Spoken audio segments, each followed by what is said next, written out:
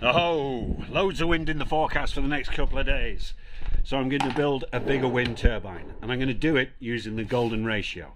The golden ratio, it's found in nature. Shells, hurricanes, our galaxy, spiral galaxy, it's all this shape. Yeah, so it's done by maths and stuff. But I didn't bother with that. I just Googled the golden ratio. This was the first image that came up, printed it out, and drew the sizes on. How do you make the circles? Well, look, each one of these squares, like this one, 13 by 13, you set your compass up.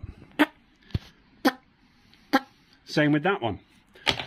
So, the golden ratio. Yeah, enough of this technical mumbo jumbo. You want to see it blow apart in the wind. Let's do this!